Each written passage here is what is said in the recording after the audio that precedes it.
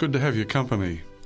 I'm Dr. Barry Harker and you are listening to Life Learnings, conversations with Christians about their lives and ministries and how faith has impacted their lives. My guest today is Justin Torossian. Justin is a young man who has felt the call to ministry in the Seventh-day Adventist Church. His great-great-great-grandmother is Ellen G. White, whom Seventh-day Adventists consider to have had the prophetic gift. Justin is visiting Australia for speaking engagements. In the first half of the program, we'll be talking about his work in ministry. Welcome, Justin. Thank you, Dr. Barry. Good to be here. Lovely to be able to talk with you today. When did you first feel a call to ministry? It's a good question. It actually happened when I was 11 years old. And my best friend Scotty and I, we both felt the Lord calling us to ministry.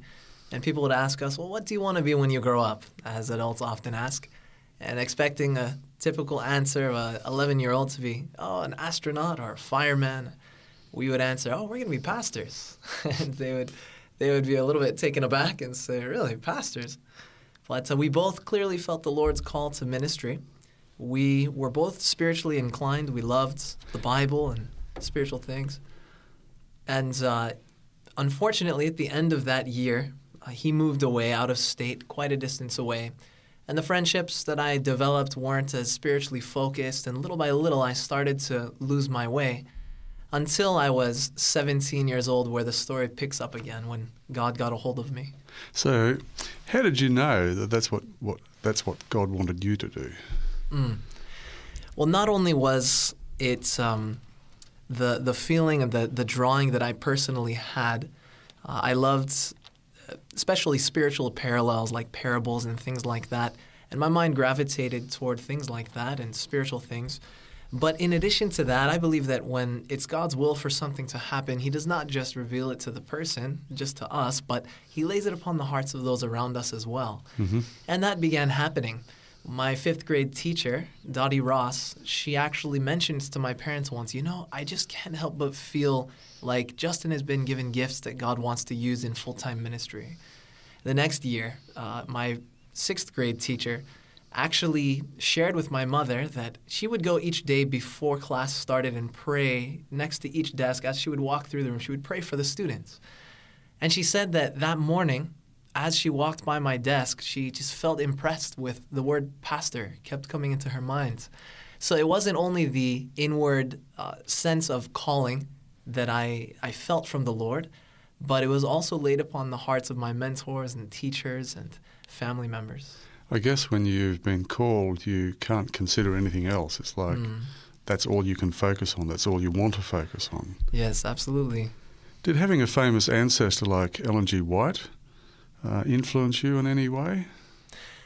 I think that everything influences us to a degree, but one of the blessings of being a part of the white descendants of the White family is that my grandparents, my parents, there was never any pressure. They didn't ever say, now you need to be very careful because you know who your ancestors are and you need to represent them well. It wasn't the burden and the concern of them. So I didn't feel any negative pressure, which I'm very grateful for. But I think in a sense, as I started to grow older and as I started to read Ellen White's writings for myself for the first time, which actually unfortunately wasn't really until my teens when I started to like reading, I really felt that it was a high privilege to be related to people, James and Ellen White, people who God used in such a powerful way, and especially Ellen White, who God gifted with the gift of prophecy to direct people back to the principles of Scripture. So what were your favorite subjects at high school? Boy, I would have to say geometry was one of them. I loved geometry and physics as well. I really enjoyed physics. It was very logical to me, practical, and I enjoyed that very much as well. Well, we'll come back to that probably in the second part of our interview today. Where did you study? I grew up in Angwin, which is a little town in Northern California. It's a college town. Pacific Union College, the Seventh-day Adventist University, is there. It's about 1,500 kids or so, students. And I went to the high school there. Actually, I went from preschool all the way through year 12 there. And I said, man, I'm going to go anywhere for college but PUC. I've been here long enough. But as the Lord worked it out, I ended up studying there for my bachelor's degree as well. And so you had 4 years there? I had 4 years there at Pacific Union College in the theology department. And what have you done since graduation? Well, in 2008, it was the financial crash in the United States at the time. I don't know if you could say crash, but definitely a dip in the economy. So the Adventist conferences, our church is organized into conferences, and the different conferences of the church were not able to hire new pastors. In fact, I think they might have been cutting back on a few positions. So in 2008, I had a friend who, with his wife, was leading a youth evangelism team. It was called the YET in Central California. And it was a traveling youth ministry team of 5 or 6 individuals that would do week of prayer programs, organize Christian outreach projects, and give Bible studies to the young people of the conference. So the Lord worked it out in 2008, from the summer of 2008 to the end of the summer in 2009, that I got to work on that team. And then the Lord extended a call for me to work at the Fresno Central Seventh-day Adventist Church with Pastor Stephen Bohr and Gary Jensen. So I was grateful for that. In addition to that, during my 4 years there and even during college, God opened up many opportunities to travel and do ministry, which I was grateful for. The Philippines and Guam and Palau, Ukraine for 3 months in college, and various other places. So the Lord, ever since I gave my life to Him, it's been one adventure after another. What are you doing at present? Well, here in Australia, I'm spending my summer. I'm actually taking the summer off from school. I'm at Andrews University in Berrien Springs, Michigan, and I'm in the Seventh-day Adventist Theological Seminary there. It's been an incredible blessing since I started in August. That's August of this past year. And I've taken the summer off to do ministry here in Australia, in Indonesia for a couple of weeks after this, and returning to work on my master's degree for another 1.5 or maybe 2 years before returning to Central California to pastor. So you're really on a summer break at the moment. That's right. What have you been doing on your trip to Australia? Oh, it's been an incredible trip thus far. I've really loved getting to know the people. You know, it's something that I love about Australia is everyone seems to be laid back, and most people have a good sense of humor, which I appreciate. But for the first 1.5 weeks or so, I was in Queensland, and there was a youth conference, fantastic youth conference called Witness there. And I had the privilege of being one of the speakers and also doing a seminar there, a series of presentations. And it was just so exciting to see so many young people really on fire for the Lord and serious about their faith, wanting to discover more deeply what the Bible says to us for today. So after that, we came back down, a couple friends of mine and myself, to the Sydney area. And since then, I have been here at the Waitara Seventh-day Adventist Church doing a series of meetings. It was from this past Saturday, the 12th, to this coming Saturday, the 19th. So what are the topics that you've been covering? Oh, the titles of some of the messages, if you'd like to know: Prophets, Then and Now; Divine Disappointment, where we talked about the history of the Great Disappointment in 1844. On Sunday night, we covered Understanding Them for the First Time, reading Ellen G. White in the 21st Century. Last night, we covered an interesting prophecy that is claimed by many to be valid, called the 2520 prophecy, and discovered that it is not really rooted in Scripture. And then Friday night, we're continuing with Seldom Heard Stories of Grandma Ellen, where we're going to learn about what she was like as a person, a grandmother, her sense of humor, her favorite color, her favorite dessert, and just to get a better picture of what she was like as a person before moving on to close out the series Saturday morning, Saturday afternoon with my personal testimony, which I'm glad to be sharing a little bit of here today. You visited Sunnyside in Cooranbong, where your great-great-great-grandmother lived for several years in the 1890s. What were your impressions of the place? What did it evoke for you? Well, it really meant a lot to me to be there. And I appreciated hearing the stories that Marianne, the tour guide there, the lady who works there, gave, or explained, the stories that she told. They were really helped to bring to life the woman that Ellen White was and what her family was like. As she was telling the stories, I could just picture the 10 people that she always seemed to have around her dinner table, around 10 people at each meal.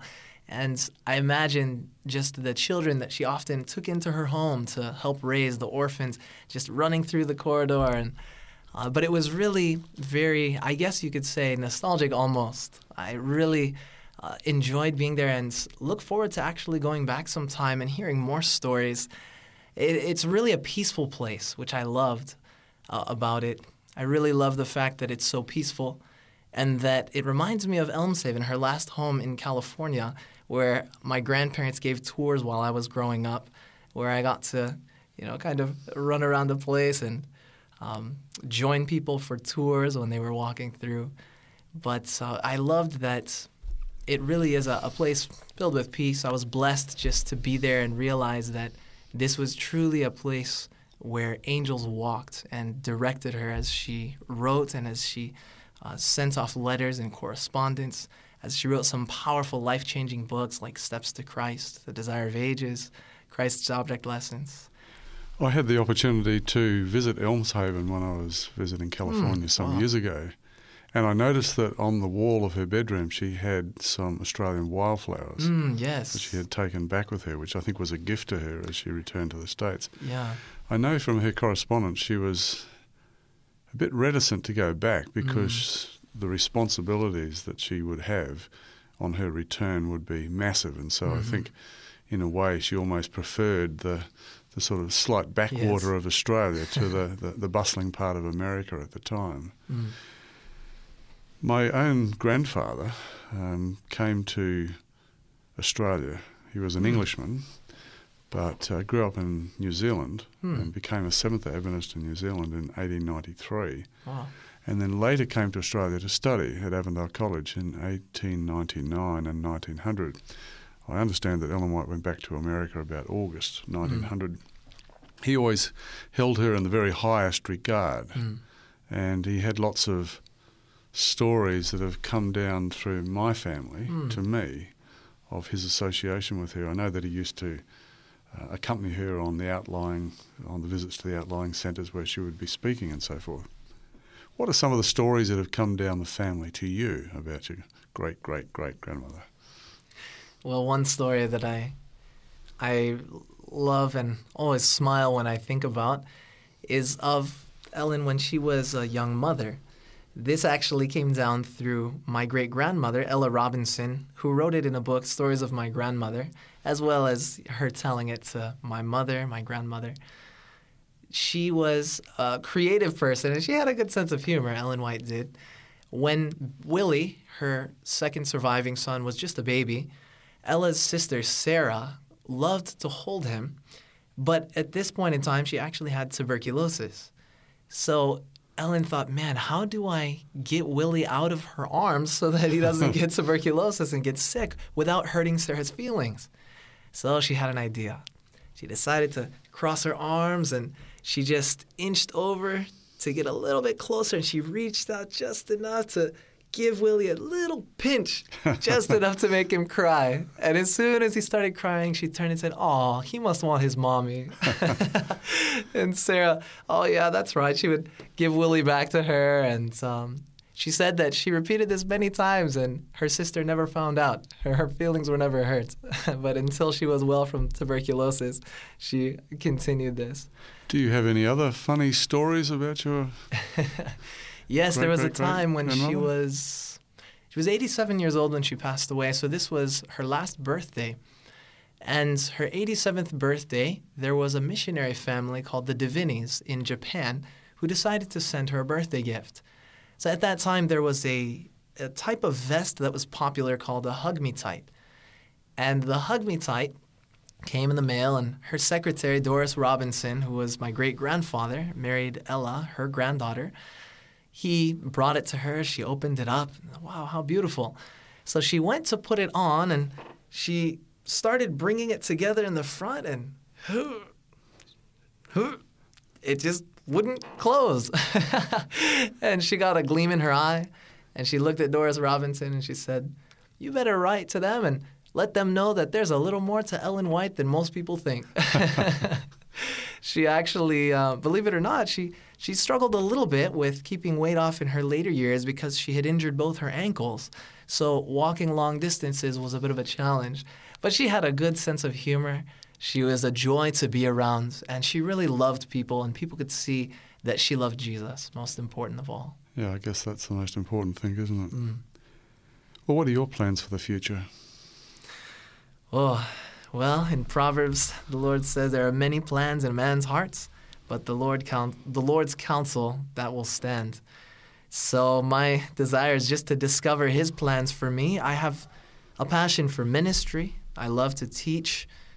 Evangelism is a passion of mine. I love mission work, foreign languages, music, working with young people.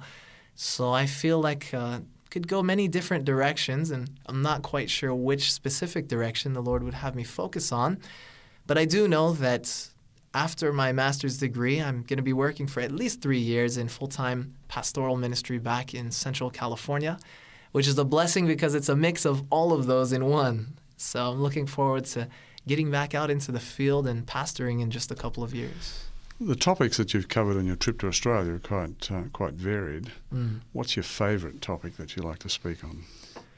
Oh, boy, good question. I would have to say one of my favorite is the seldom heard stories of Grandma Ellen, because I feel that oftentimes people in the Seventh-day Adventist Church and even beyond the Seventh-day Adventist community hear about Ellen White, or they hear things that she has said or supposedly said. Sometimes there are sayings that are falsely attributed to her. But often people get a picture of a stern, kind of grouchy older lady. Yes. But that's not the case at all. And I love to share stories that give us insight into what she was like, and to share with people that she actually was a mother that was acquainted with hardships. She lost 2 sons, one at 3 months and the other at 16 years old. And just sharing some of the experiences, her own conversion experience as a girl even, really brings her to life and helps people to understand and appreciate her writings all the more and the messages that God has given us through her. What do you think the impact was of the loss of her 2 boys? Because she had 4 children, didn't she? 4 boys. Yes. The oldest, Henry, passed away at 16, and then the youngest, Herbert, passed away just in infancy. You know, I think that for any parent, that's an incredibly, incredibly difficult thing to work through. I know that it must have drawn her to her surviving sons all the more. And I know that they needed to travel oftentimes when the boys were young, and at times they let them stay with family members while they would be gone for a couple weeks. And I believe that after that, she, even more after the death of Henry, their oldest, she pressed together as a family to make sure they were as connected as possible. But I think I know that it led her to a deeper trust in the Lord and a deeper dependence upon Him. Because that's really the only way that any of us can make it through in difficult times like that. Yes. Yes, she seemed to have a tremendous amount of resilience, but as you read her writings, you also understand that she was very human in terms of her reactions and so forth to things. I'd imagine it'd be a pretty amazing thing if God gave you the prophetic gift, and there would be a tendency to want to feel a bit puffed up and important about those things. What was she like? Oh, she was around those issues. Very good question. She was a very humble woman. You know, it never got to her head. That was actually one of her main concerns when the Lord bestowed the gift of prophecy upon her at the age of 17. She said, Lord, what if I become proud and lifted up in my heart and conceited? And the Lord sent an angel to instruct her and to tell her that just in case that were to happen, she would be allowed to suffer physical illness, and that would cause her to lean on the Lord all the more and recognize that she was nothing in and of herself. And the more that she came to know Jesus, the more that she realized, like all of us, that we really have nothing good to offer except what God is doing in us and through us. Jesus Himself said, I can of mine own self do nothing. So how much more are we dependent upon Him? She didn't have a great deal of formal education, but when I read her writings, I'm just amazed at her turn of phrase, her expression, and her capacity to get to the essence of something really, really well. And I'd imagine that that would have been a gift that God had given her. Yes, absolutely. And it also came with study and with time. You can actually see a progression in the style of her writing as well as the depth to a degree. Mostly the style and the language that she used, the verbs, the words, from when she started with the books, Spiritual Gifts, that series, The Spirit of Prophecy. It was called The Spirit of Prophecy when it began. It was expanded into Spiritual Gifts, different volumes, and now it's the Conflict of the Ages series, which is Patriarchs and Prophets, Prophets and Kings, The Desire of Ages, Acts of the Apostles, and then the Great Controversy. I believe the most powerful commentary on the Bible and Christian history. But you can see a growth and a change in her writings from the beginning until those finished products. And she also, although she was not formally educated beyond the third grade, she was very well read. She had an extensive library, and somebody actually estimated not too long ago what she would be given as honorary doctorates were her works to be all considered and all the different topics she wrote on. And someone determined that she would have about 31, if I'm not mistaken, honorary doctorates in different areas because of all of her works, if each was a dissertation on the different topics that she wrote on in Christian living.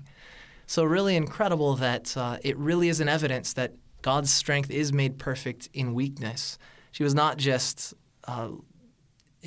she was not only limited to an official third grade education, but her health as a young girl was very poor as well. So God really chooses the weakest of the weak through whom he decides and desires to bless the world and show his strength and his power. So in a way, all that struggle was a blessing to her as well. Absolutely. I know that every writer is really an amalgam of everything else they've ever read in their lives. Yes. We are influenced by the turn of phrase, by the way people express themselves. So I can see that she would develop over time as she started reading. I find her material to be quite incisive. My own introduction to Ellen White was reading her on education. I had been a teacher for maybe half a dozen years when I discovered her writings, Counsels on Education and Fundamentals of Christian Education. And I thought, how did this lady get these insights about education when she's had no formal teacher training? And so that to me was my real introduction. So I thought, if she's been able to write so successfully on these issues that she wasn't trained on, what else has she written that we're able to trust? Absolutely. Well, I think what we might do now is just go to a break briefly, and when we come back, I want to talk with you about your early life and experiences. Sounds good. If you have any questions or comments in relation to today's program, you can call 3ABN Australia Radio within Australia on 02 4973 3456, or from outside of Australia on country code 612 4973 3456. Our email address is radio@3abnaustralia.org.au. That is radio at the number 3 ABN Australia, all one word, .org.au. Our postal address is 3ABN Australia Inc., PO Box 752, Morisset, New South Wales 2264 Australia. Thank you for your prayers and financial support.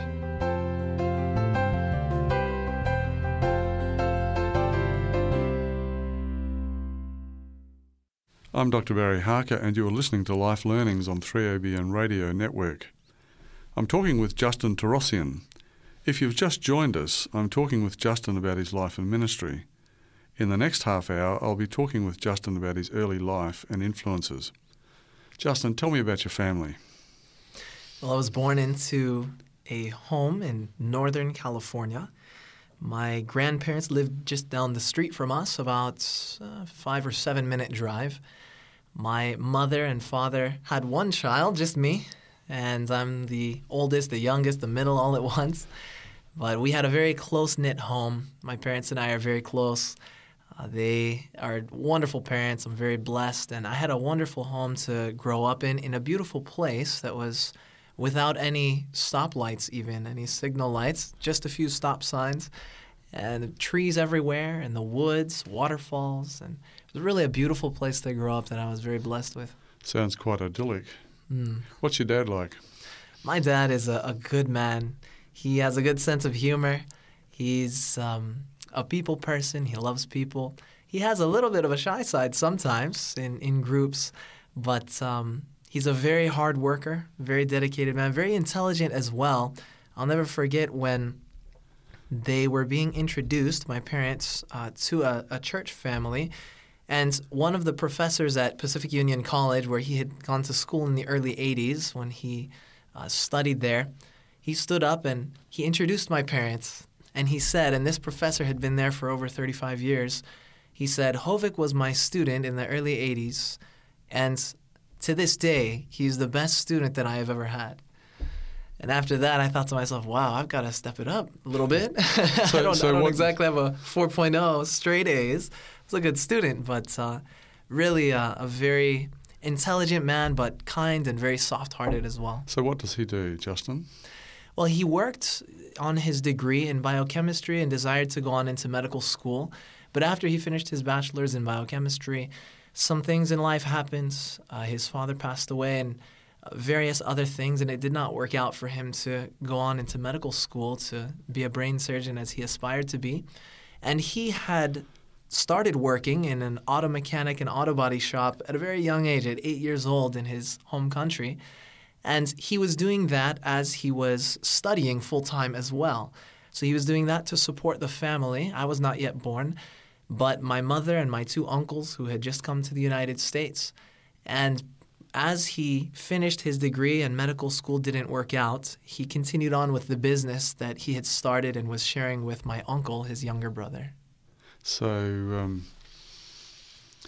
what is your mother like? Oh, my mother is amazing. She's the best cook in North America, probably the best in the world. But she loves the Lord. She has just really a heart of gold. She's very sensitive, also intelligent, very musical. She plays the piano beautifully. She sings very well. And she actually grew up with a pastor as her dad, so she has definite strong connections with Jesus, because my grandparents raised all of their children to love the Lord. So she also has a very good sense of humor. She's fun to be around. People enjoy being around her. And she's also a watercolor artist. Sounds tremendous. How did your parents meet? Well, my grandparents were in northern Iran in the early 1950s after they had studied to be able to minister to the Russian-speaking people, but they were unable to enter into the Soviet Union, and the General Conference of the Seventh-day Adventist Church sent them to be missionaries to a Russian-speaking congregation in northern Iran. Well, years later, after they transitioned from there to Lebanon, and where my mother was born, they had to return from Lebanon to the United States, where my mom was raised in Pennsylvania. But when she was 18, my grandparents transitioned back to Iran. This was when the government was still a secular government. They had the Shah, and Christianity was thriving there. The Seventh-day Adventist Church was doing well, and freedom of religion was really much better than it is now there, unfortunately.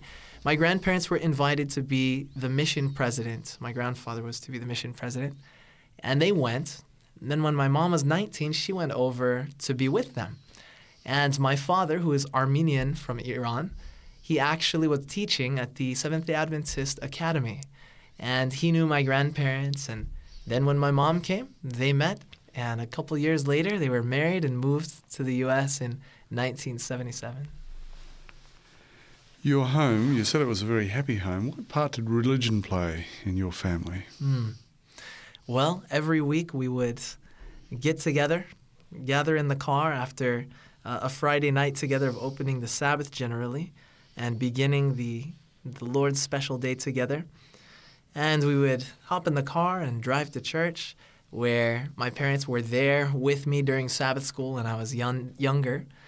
And beyond that, during the week, Pathfinders, which is something like the Boy Scouts, if you will, in the United States, but has boys and girls, where you learn camping skills and different life skills, sewing, and various honors that you can receive and whatnot.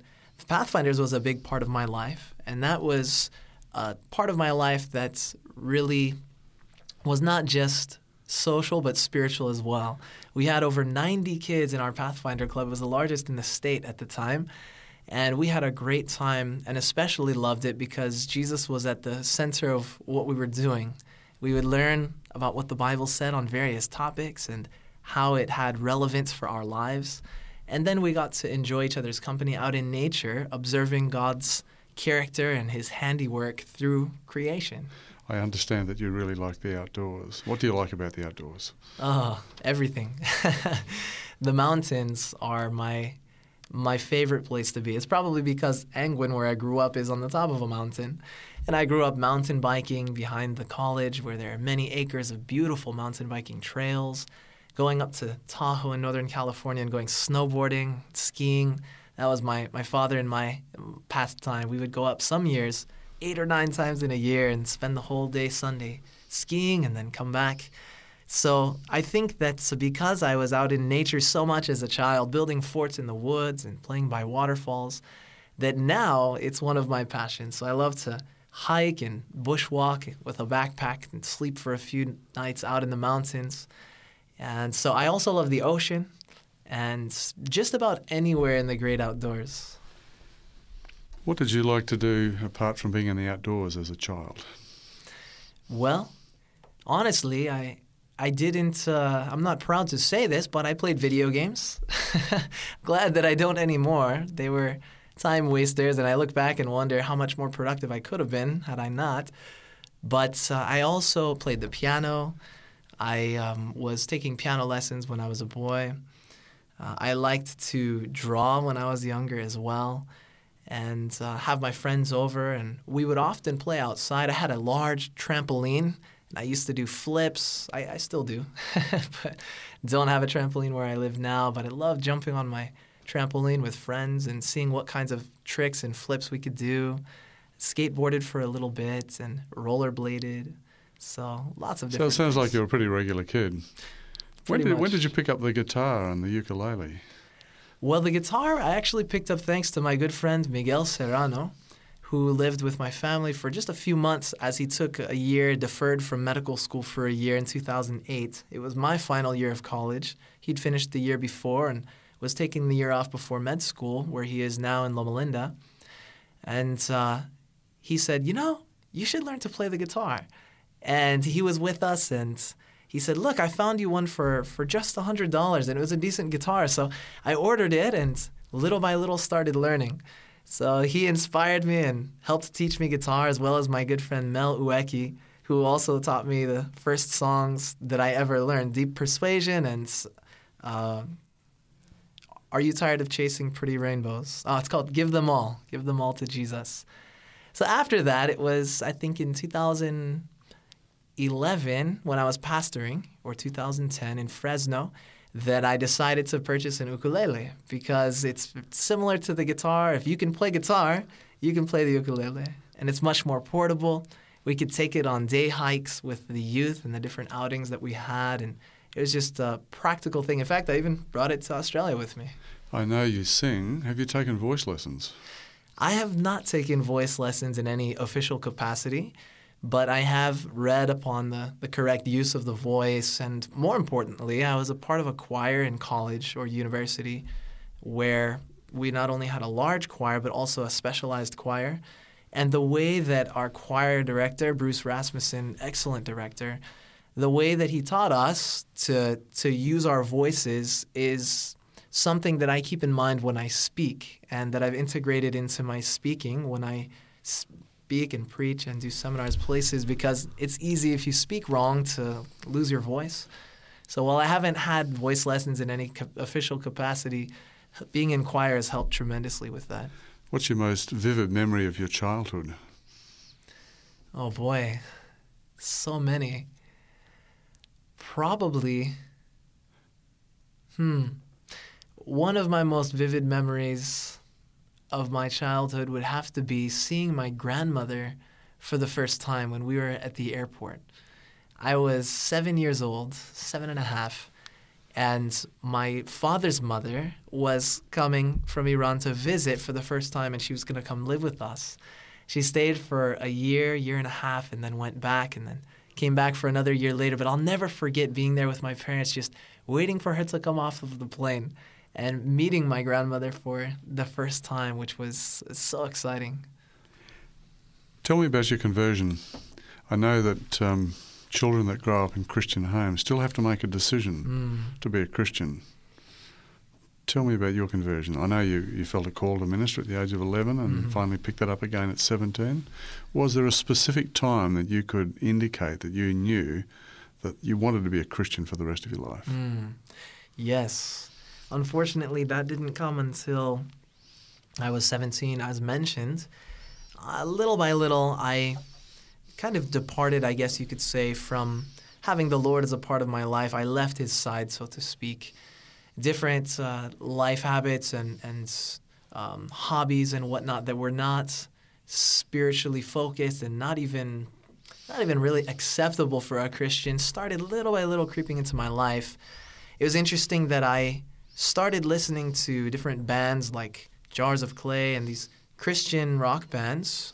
And little by little, the music started getting a little heavier and heavier until I started listening to what they call Christian punk rock and Christian ska and such.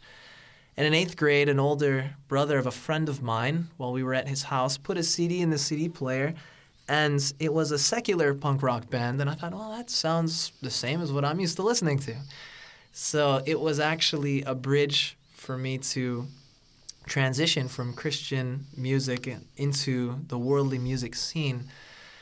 It was an interesting experience. I can think back to a couple times, where the Lord was really trying to wake me up about how far from him I had drifted.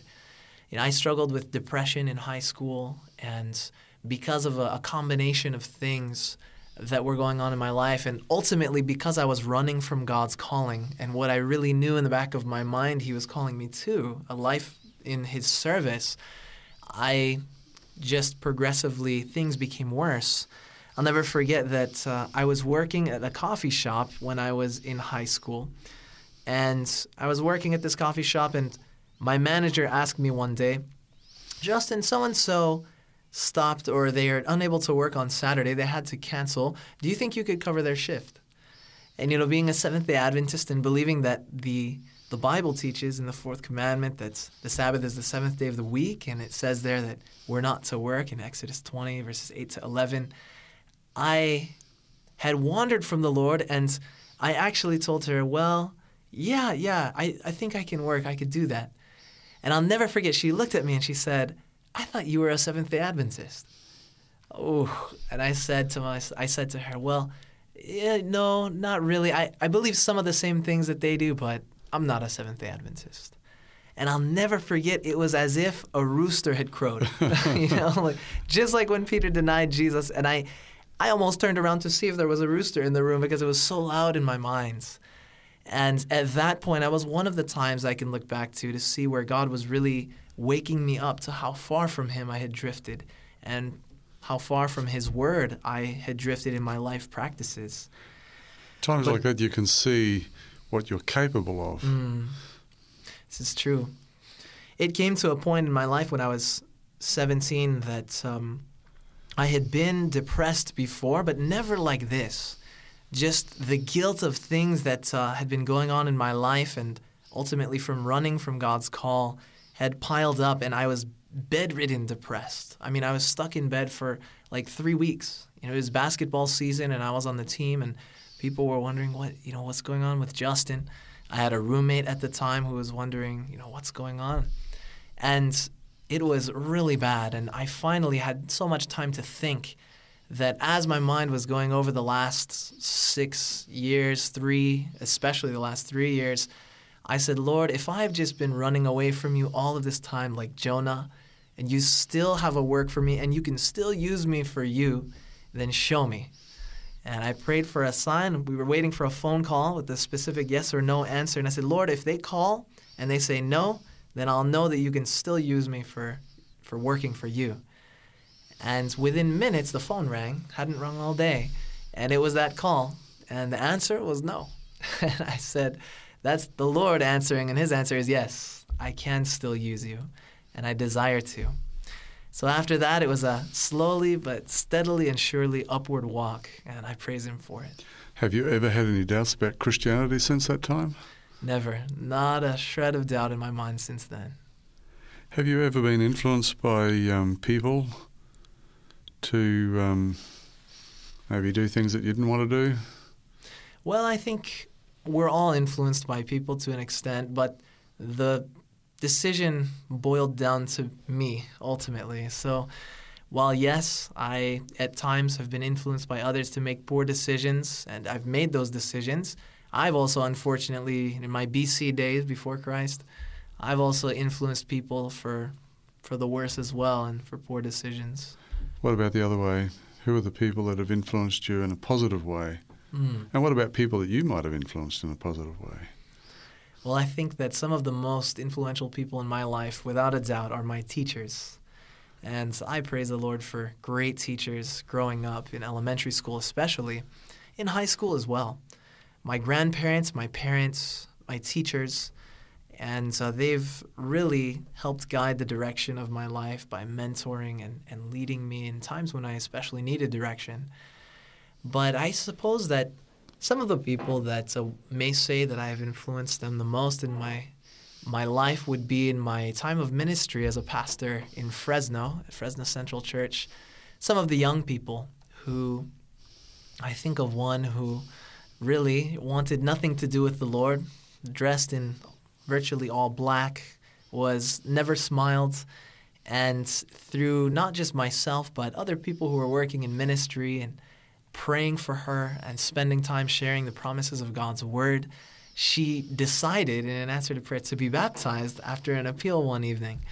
And she came back just smiling, and she told the group, guys, I want to be baptized.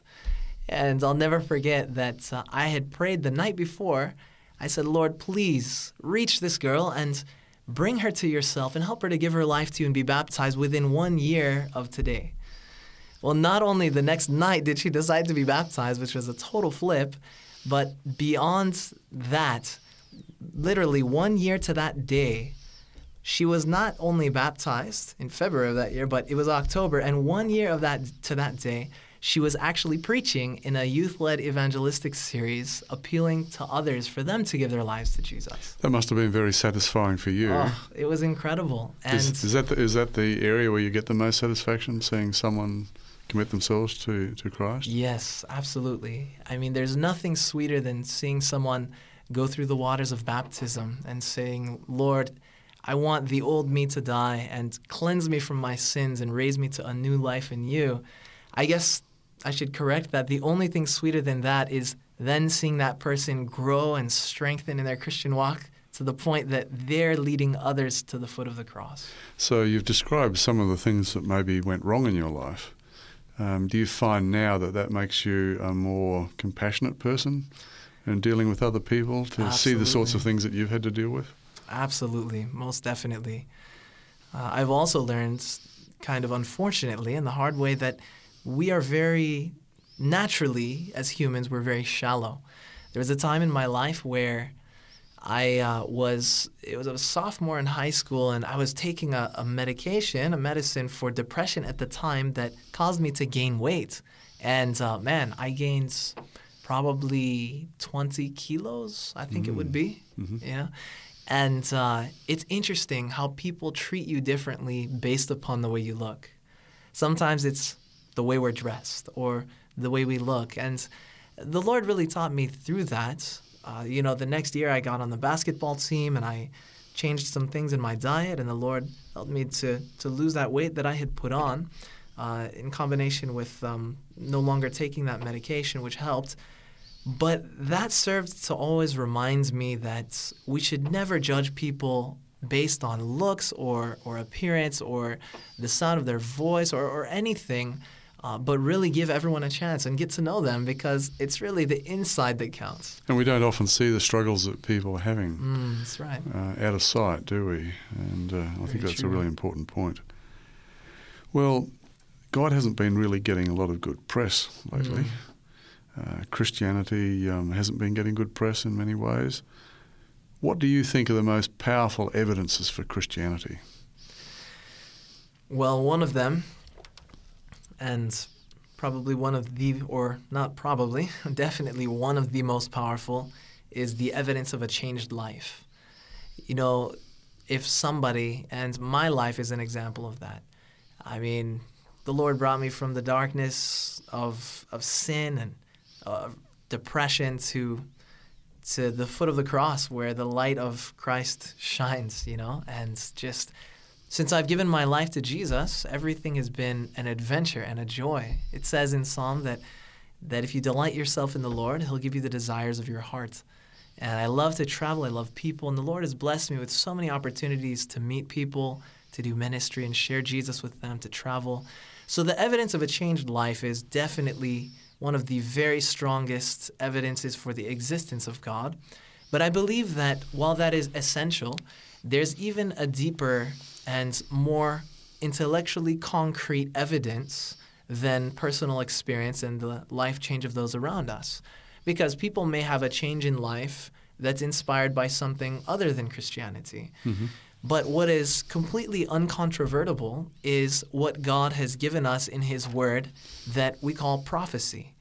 The interesting thing about prophecy is that God says that an evidence of His existence and an evidence that He is God is found in something special, and that is predictive prophecy. In Isaiah 46, verse 10, starting in verse 9, actually, He says, "Remember the former things of old." We call that history. "For I am God, and there is no other. I am God, and there is none like me." So how do we know that He is God and that there is none like Him? He tells us in verse 10, "Declaring the end from the beginning, and from ancient times things that are not yet done, saying, my counsel shall stand, and I will do all my pleasure." So here God says, look, this is a way that you can know for a fact that I am God and that there is no one like me. He says, I'm going to tell you in advance specific things and details of world history that are going to come to pass. And when they do, you can know when it was written, the prophecy.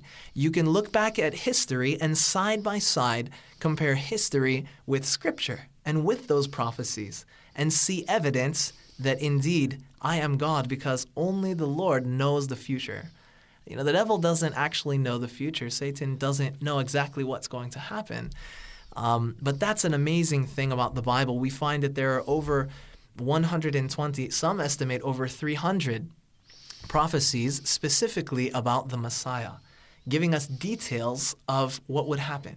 That he would be sold for 35 pieces of silver, that he would, the price of a slave, that his garments would be gambled for when he was on the cross, that he would die by crucifixion, that he would be born in Bethlehem, that he would be born of a virgin, Mary, miraculously. So all of these prophecies point us to the fact that Jesus is the Messiah. And there are also other prophecies. The Bible is just so full of beautiful prophecies. Daniel chapter 2 that outlines the history of nations. Daniel 7, which is parallel to that. And also Isaiah 45, which I love, where God actually called Cyrus, King Cyrus from Persia, by name 150 years before he was born. He actually says there in Isaiah 45, verse 1, "Thus says the Lord to his anointed, to Cyrus, whose right hand I have held, to subdue nations before him and loose the armor of kings, to open before him the double doors so the gates will not be shut. I will go before you and make the crooked places straight. I will break the pieces of the gate of bronze and cut the bars of iron." And it continues on there, and this is actually a prophecy that was fulfilled when the kingdom of Medo-Persia, of whom Cyrus was the leader, led their army under the walls, through the gates of Babylon, and conquered the kingdom of Babylon. So this is an incredible fulfillment of prophecy. Cyrus must have been brought by the Jews to read the scroll, and they must have read to him, "You're Cyrus?" And told him, "Look, listen to this," and read this prophecy to him. So it's amazing that beyond the evidence of a changed life, we can see concrete evidence by comparing Scripture with prophecy. Wonderful. Now, your life is really a life in progress. You're not an old man. But is there something that you have learned that you would especially like to share with our listeners? Absolutely.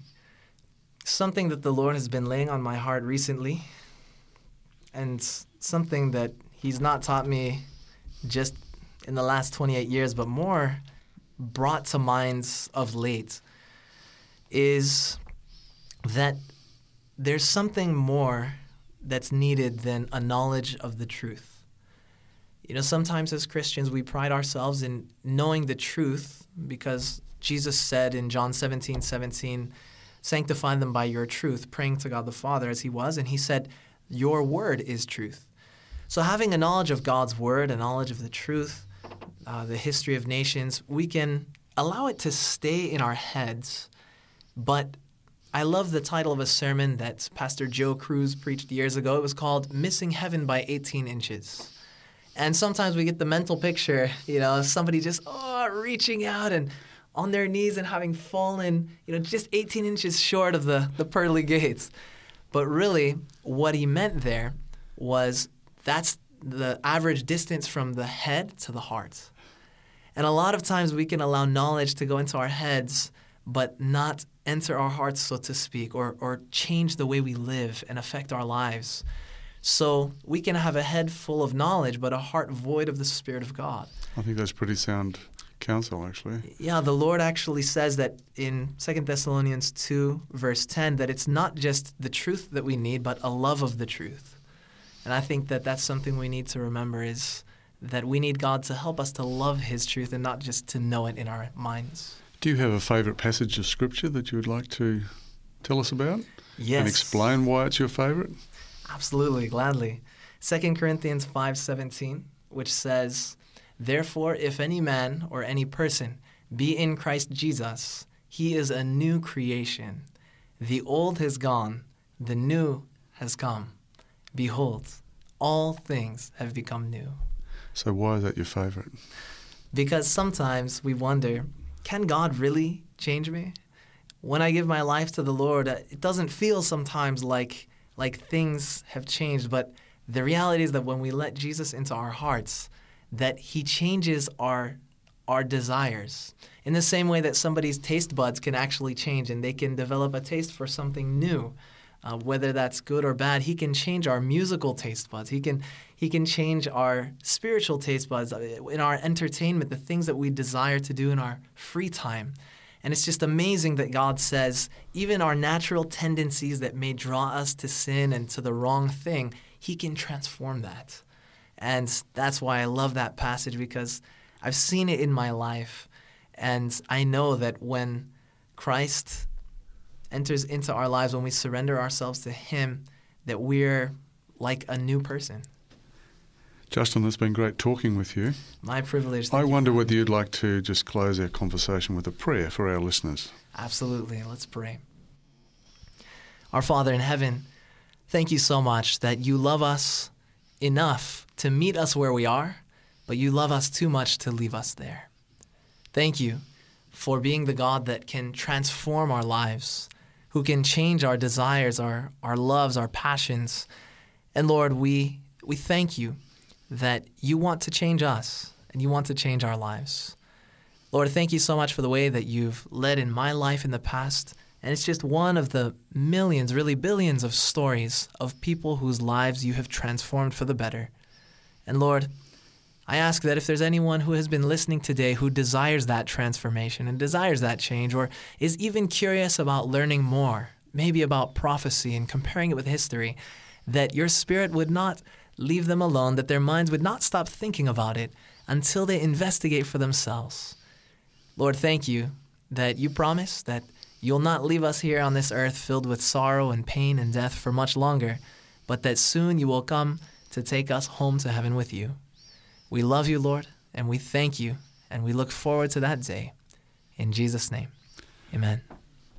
Amen. It's been great talking with you, Justin. Thank you for having me, Dr. Barry. It's my privilege. Next time you come to Australia, we'll have to do this again. Sounds good. I have been talking with Justin Torossian about his life and ministry. Remember to tune in again next time as I talk with another fascinating guest on Life Learnings. Bye for now, and God bless you and keep you. You've been listening to a production of 3ABN Australia Radio.